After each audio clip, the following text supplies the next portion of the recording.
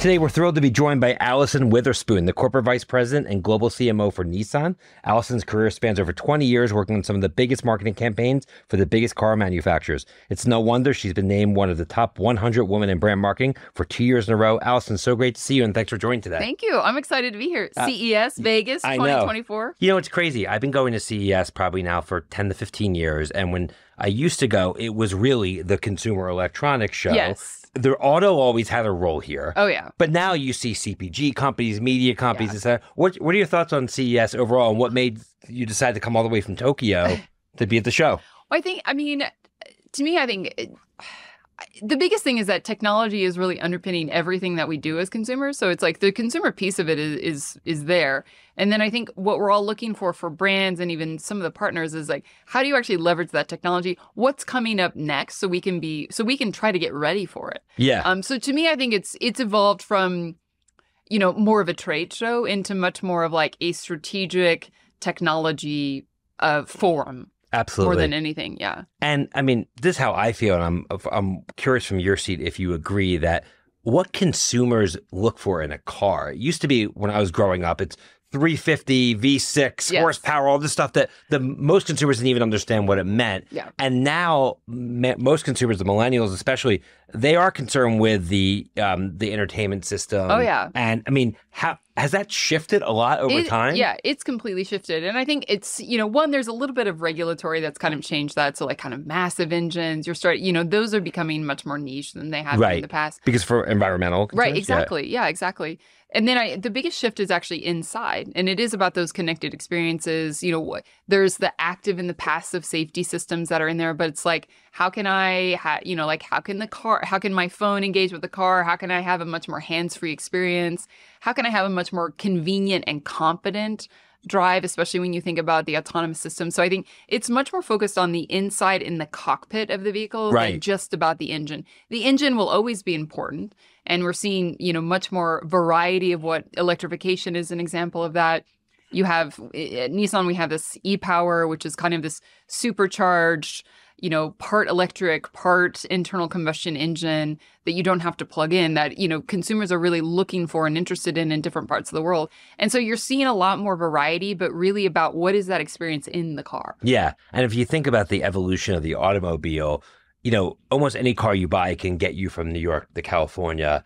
That can go 60 miles an hour, fairly quick acceleration. Yeah. Like the basic needs of most car drivers have been met by even the most basic cars on the market. Yes. Right. And that used to not be the case. Absolutely. And I think our head of design is Alfonso Albaiza, and I love the way he explains it because he talks about mobility. And there's this idea of mobility, but really what it is like the world, we started first with our feet, and then we jumped on a horse, and then we jumped on, and then we created this car, and then the car just kind of evolved and evolved and evolved, and we have planes and all these sorts of things. But, it's still about how can I get from point A to point B in a really, interesting, inspiring, convenient, comfortable way. Yeah. And all of the things that now with autonomous and the connected vehicles that we have, it unlocks all of these experiences in the cars that didn't exist before. And Absolutely. I think that to me is what I get I totally geek out about that stuff. I'm sure. And what's interesting about the automotive category is you have to plan R&D so far out. Yes. Like you have digital companies that can change things that happened last week, this week, and react within a week's time. You have a 3 to 5 year R&D cycle? Yeah, in some cases, it's even longer than that. I think in a few years ago, it was even longer. When I first started in the automotive industry, and my whole career has been in 7 years, was kind of the planning process for a vehicle. And think about how much changes in 7 years. And especially now. And so I think those timelines have really been kind of contracted. The sheet metal is obviously important. It always will be, because design is what captures people's attention and eyes. But it's what's inside and what are those experiences that you can provide. How do you do that? And because of how quickly things are changing, that's where software-defined vehicles become so important, because you have more flexibility, you have over-the-air updates that you can do, you can have, more agile experiences and updates to the car. And that's super exciting. And, like the iPhone is, it's over 10 years old now. It's almost like more than that, I guess. And 2007 I was like, 2007. 16 years old. It's like they can drive its own car in the US. But, to me, I think it's, that really changed everything when it came to how we engage with technology, and vehicles are an example of that. Yeah. Because there's so much, it's in your pocket, you have accessibility to everything, and people, that becomes the experience theory, and that's what they want in everything. It becomes your expectation. Yeah, exactly. Yeah. Exactly. Especially when you talk about the millennials, the first generation grew up with the internet in the household. Yep. And then you have Gen Z, the first generation grew up with a mobile device. Yes. They expect their car to be a docking station, right? Yes, 100%. And that's why I think it's little pieces. The software-defined vehicles is a piece of it. The engine is a piece of it. But it's these little things. And, I was driving a Nissan Aria over the holiday break, and it was, there's a charging pad right there. And it's like, this is why. Why would you not have this? Right. And it's like, all you have to do is just put my phone down, and right there it is. And it's just the charging station for my phone. And it's, why didn't we have that longer ago? And, but I think that's what's interesting. And those are the things, and some of them are very large and some of them are very small like that. But I love how we're becoming, much more in tune and aligned with what consumers are wanting. Yeah. So when you talk about software being so important in the vehicle, I've driven a lot of cars, rental cars, where like the software is awful. Of course. Yeah. Right. Just like when you buy a lot of TVs, they try to design software. It's terrible. And at the same time, you have Apple that has their CarPlay, and there's Apple TV where they've obviously done a great job at designing software. What is Nissan's take on designing your own software versus partnering with other, partners like Apple, I guess? Yeah, it depends on what it depends on what it is that we're talking about, because it's a variety of things. I think, the entire vehicle is not just one piece of software. It's it's hundreds. And to me, we have Apple CarPlay, which is a way for you to have kind of your phone experience in the car. We have Google Assistant, which is in some of our cars as well. And so I think we work with a variety, but I think it's a lot more about, again, it goes back to the consumer expectation. What are the expectations? Do we have that expertise, kind of already in-house? And we have thousands and thousands and thousands of engineers. Are we able to do that in-house, or do we need to kind of work with a partner? And so it varies by whatever the challenges that we're trying to solve. Right. And I would imagine it also varies by the consumer who you're trying to solve it for. Exactly. So, as CMO of Nissan, you have, I don't know, how many different types of vehicle do you have? 20, well, I think 30? around the world, around the world, I think we have it's almost 50 different vehicles. I think the lineup looks very different, depending on what market you are in the world. And so, that is very much based on what consumers are interested in, what they desire. Some of it's regulatory. And so, we have to be able to fit a variety of needs for our consumers. We want to be very inclusive and accessible for consumers. And so that's reflected in our lineup. Yeah. And when you look at a segmentation strategy for the brand, because Nissan serves many different types of consumers, what does that process look like? And are you matching segments to cars, or are you matching cars to segments in terms of your go-to-market? Oh, from a go-to-market standpoint, I think we're looking at what are consumers looking for. So, what are the types of needs that they have? Do they have a family? What are they looking for? Larger SUV type cars? Or are they looking for something that's a little bit smaller? Are they looking for something that's sporty? And so I think it is based on, it always starts first with the consumer. It starts first with that, and then you kind of define, is there a defined segment that already exists? So, C SUV segment is an example of that, which is probably the most popular in the US. Or is it something that maybe doesn't exist yet? And actually, we've been groundbreaking as a company with creating our own segments. The Xterra, if you remember, the Xterra I had an Xterra. Yep. My first car I bought. Yeah, that was something that didn't fit neatly into a segment. It's like a crossover SUV. And we created that. And so I think, it always starts first with what the consumers are looking for. Which is how I think the best modern brands are built. I think a lot of brands have a hard time being truly consumer-centric for a variety of reasons. How has that been able to be embedded into the culture of the company at Nissan? I think, when we were founded, and we just celebrated our 90th anniversary. Oh, wow. So happy anniversary. Yes. When we were founded, we set out to be a very different type of Japanese automotive company. We were the challenger brand. We had this philosophy. Our founder kind of, has this famous quote for us internally that says, "Dare to do what others don't." And that's the spirit that we hold. And so that's kind of translated in whatever it is that we do. There's so many world's firsts that we had. We had the very first electric vehicle, which was in the 1940s. Wow. It was the Tama. And then we had the Nissan Leaf, which was the first mass-produced electric vehicle. I think we're not afraid to kind of go against the grain or be pioneers in something.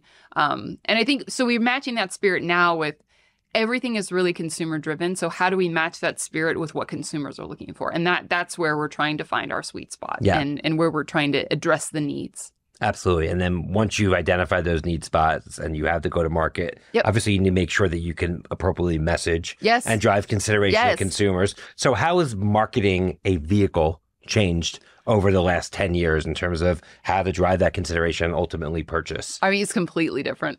Okay. It's completely Do tell. different. I mean, the biggest thing to me is that, again, kind of consumers are very much in the driver's seat and how they want to engage with brands.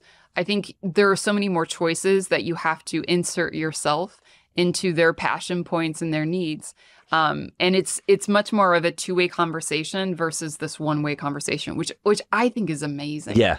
So I think there's that piece of it. You need to meet them where they are with what they're interested in hearing, about from you in a format that they want. Where they are in the buying cycle, Yeah, I'm sure, when the lease expires. Yeah, and the buying cycle, it depends. It's around 6 months between when you start to think about it, to when you actually purchase. And what you're doing throughout that entire process is very different from stage to stage. And it's not linear at all. You're going to kind of jump in. You'll be very active and then not active, very active, super passive, and it, kind of changes. And so I think what's amazing now, and it's also the complication sometimes, is that there's so many different ways for us to meet and speak with consumers that we need to be ready for it. And we need to be, we need to have much more personalized content at contextual. Scale. Oh, yeah.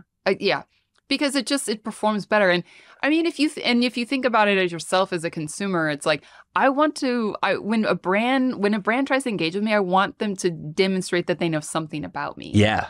Which is harder than ever before with everything that's happening with the privacy changes, Google deprecating their cookie. All of that. All those things allowed brands to know more about the consumer. Yes. And now they're going to be left guessing. Yes. And I mean, I think on that piece of it, I think we've known about this for a long time. We have been working, for almost 3 years now and kind of getting ready for this. And what are the different tools that we can have so we still have insights about what consumers are wanting? So now it becomes, how can we have personalization at scale in a privacy safe environment? Yeah. And so it's, it's really about understanding what are those tools, what are the clean rooms, owning your data. First party data has never been more important than it is today.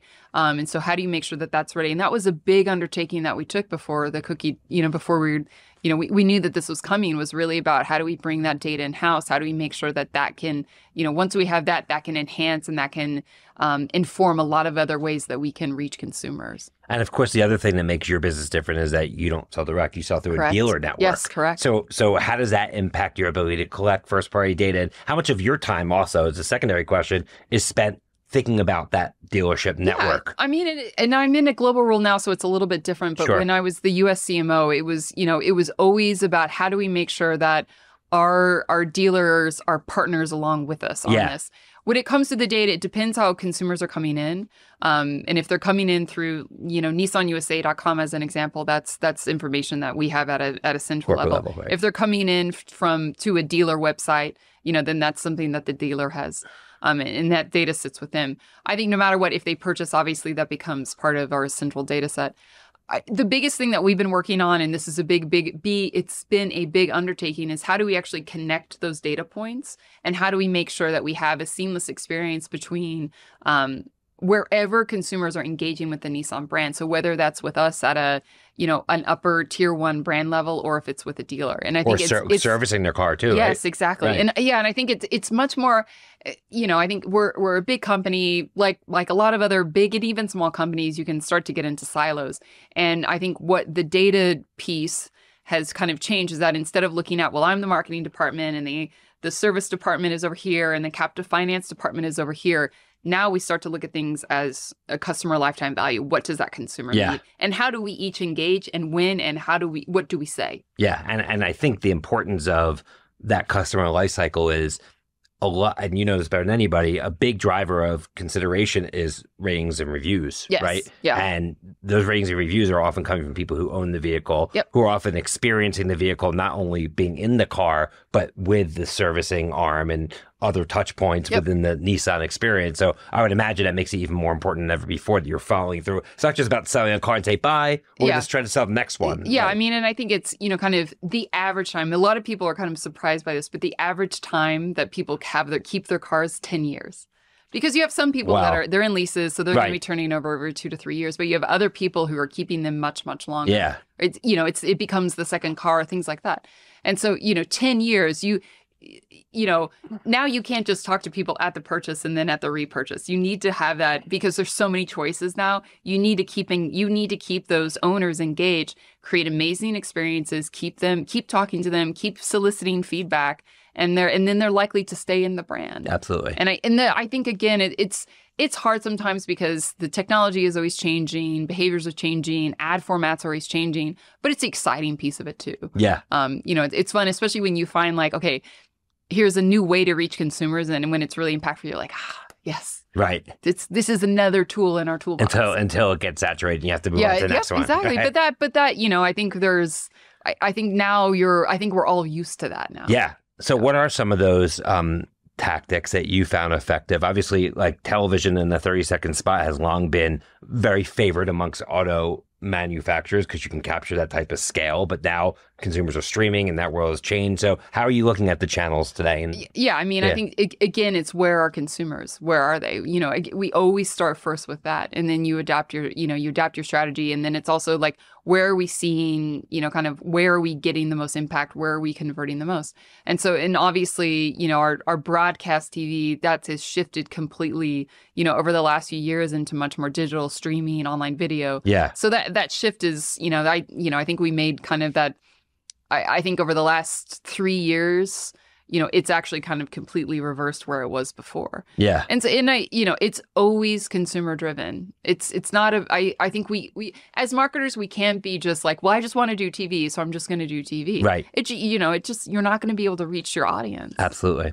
And so you're a global CMO. So when you talk about consumer trends, it's obviously localized to each market. But one thing that wasn't localized, that was truly global, was COVID. Right. Yes. That was a global thing. So global pandemic. Yeah, global pandemic. So what has changed about consumers' behavior globally and even in specific markets like the US post-pandemic? Obviously, you have a big work from home push. Has any of that changed the way that you look at your consumer and how you go to market? I mean, obviously, I think the shift to streaming, that was, you saw profound changes in the shift to streaming, and it was already moving that direction, and COVID kind of became the catalyst for that. So I would say how consumers, consume content.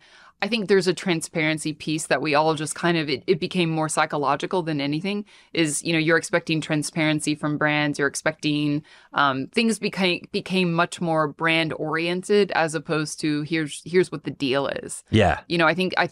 I think consumers now are much more intentional about the types of brands and the products that they're looking for. And it's less just about, purely about the price point. Right. And so that's what we've been working on over the last few years. I think one, there's the channel strategy, obviously, which that changes as consumer behavior changes.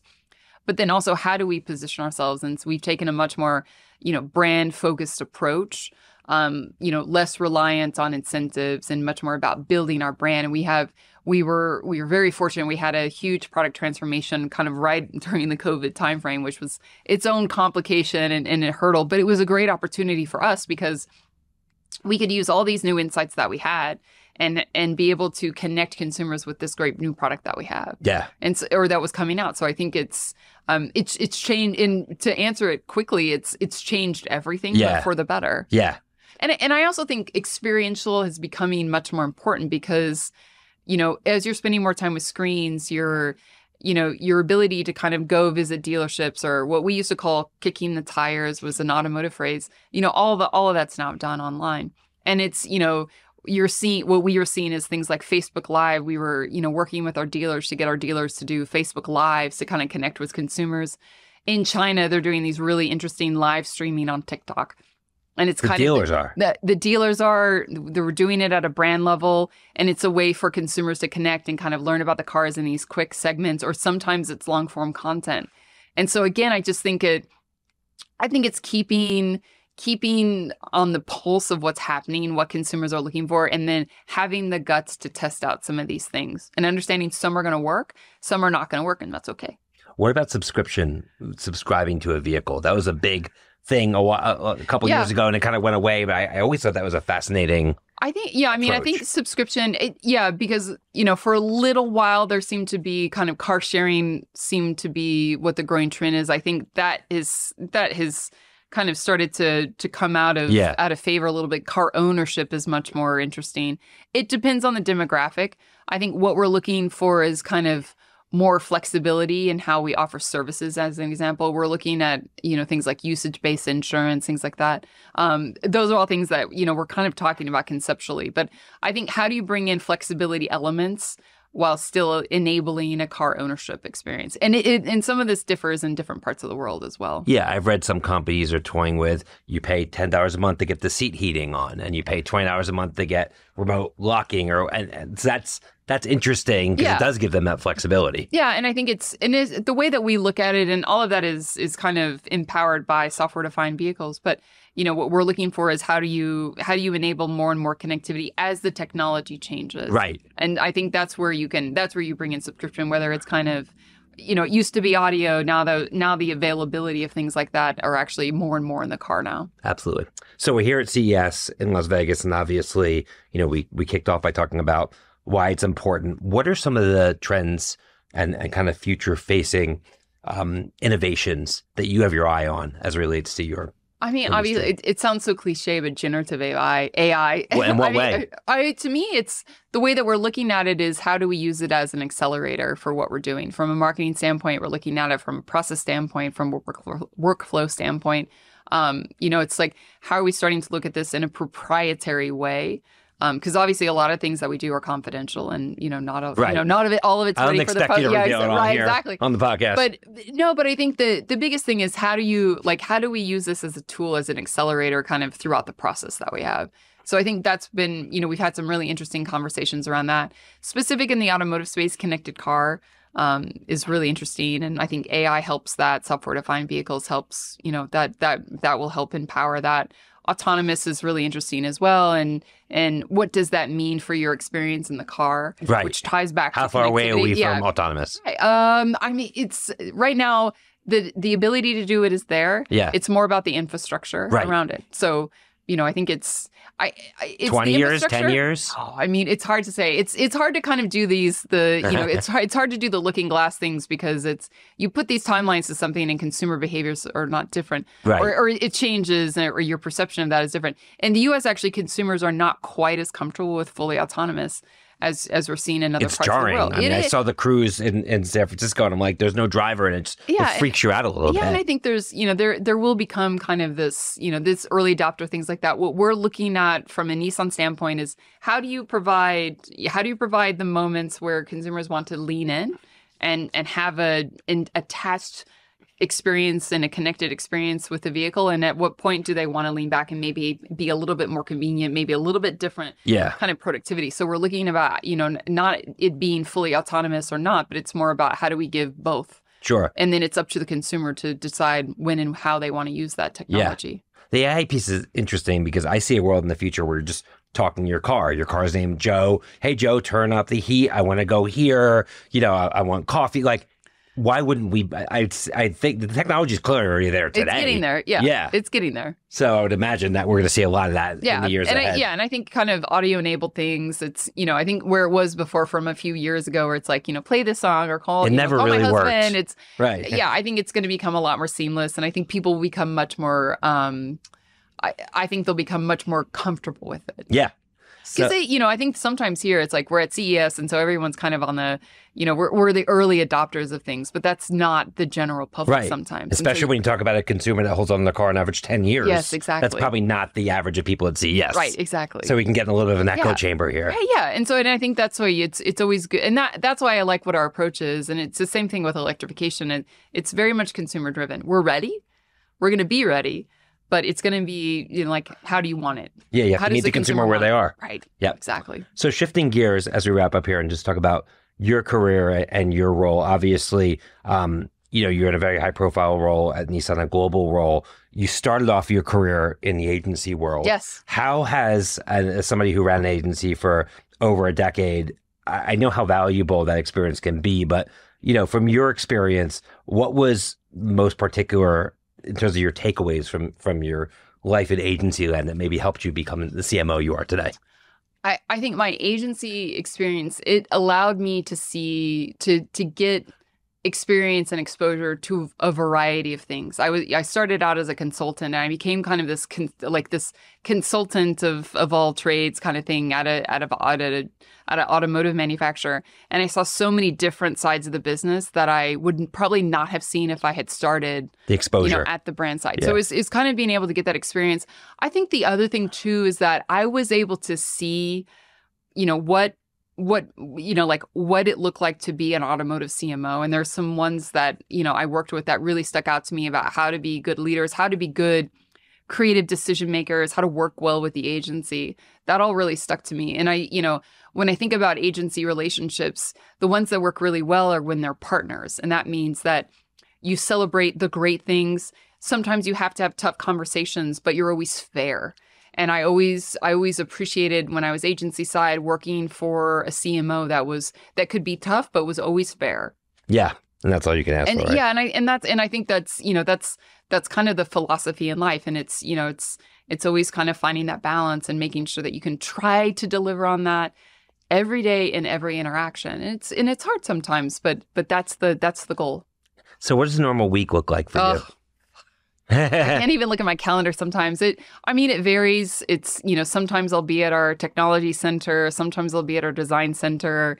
I usually always have calls with our regions around the world. We have team meetings. We have kind of, key decision points. So it all depends. We just celebrated our 90th anniversary. So right before the break, we had a big event that was there. And then we had, kind of a big operational review meeting that we have every month. And, it depends. No day is ever the same. No week is ever the same. It keeps me on my toes. I'm sure. But, you're talking about something. You're talking about it. Sometimes you're in one meeting, you're talking about a product that's going to come out in 7 years, and the next meeting is about how do we review the performance of the last 2 weeks. It's like the dirt in the cloud, so to speak. In market XYZ. Right. And so you have to wear a lot of hats and kind of shift quickly between those topics. Absolutely. Well, I really appreciate you taking the time today. Just to wrap up here, you've had an awesome career and you're in a really prominent role now. When you look back, and you could talk to, say, 20-year-old Allyson and give her advice on things that you wish you knew back then that enabled you to get to where you're today, what comes to mind? I think the biggest thing, and if totally honest, it's probably more personal, but be a little bit kinder to yourself. I never, ever pictured my career taking this turn. And I think what I've learned is that your career will take so many different twists and turns, and you have to have a little bit of confidence in yourself. You have to be kind to yourself to kind of just let the roller coaster be patient roll. A little bit. Yeah. And so sometimes I remember, I was obviously, like a go-getter and I was always very ambitious and then a few years ago, I kind of, it was like, actually what I want to do is I want to stay in this seat and I want to get really, really good in this seat.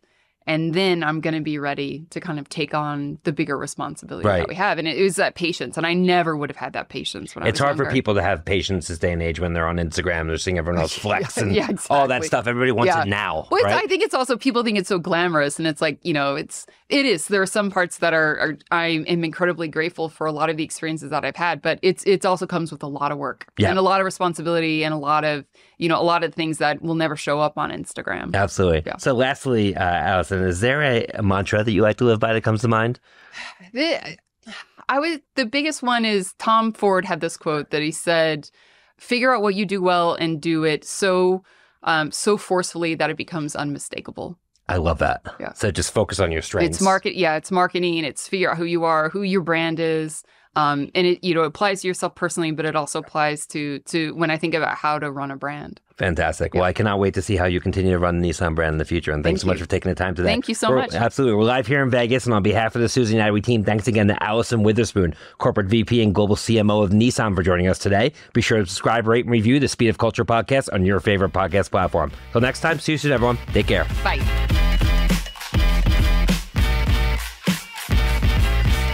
The Speed of Culture is brought to you by Suzy as part of the Adweek Podcast Network and Acast Creator Network.